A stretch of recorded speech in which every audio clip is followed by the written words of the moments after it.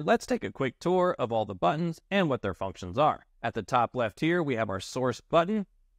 We can press and hold to power down the receiver. Tapping the button turns the receiver back on.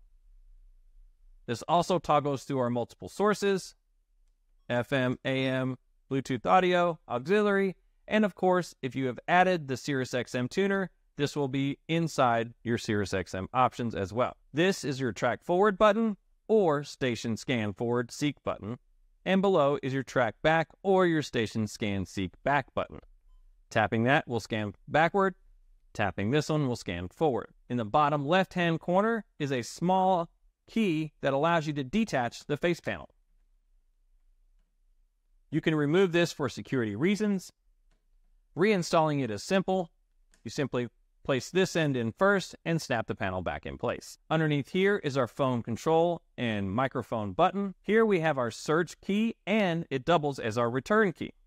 By tapping this button, it allows us to search MP3 files inside of folders or forward through our presets on our AM and FM settings, including SiriusXM. Pressing and holding will return back to our standard menu. Next to that, we have our 1 through 6 preset buttons.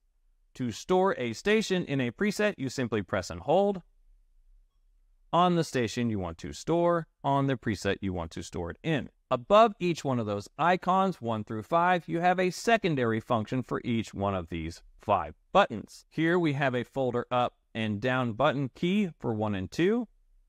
Number 3 is a track mix key. Here is a track repeat key, and this is your mode adjustment key that can be used in different various settings. Next to our presets, we have our display adjustment key and our settings key when you press and hold. Tapping the settings key will change the display settings on the display.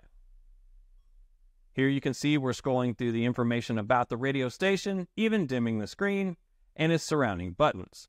It will display artist information on an AM/FM station when broadcast from a supporting radio station. You can choose the display that you want through toggling through the different selections. Next to this, we have our Amazon Alexa activation button. Above that, we have our USB input with a panel covered door. And next to that, we have our auxiliary input. And across the top here, we have our CD input mechanism. And just next to that, we have our CD eject key.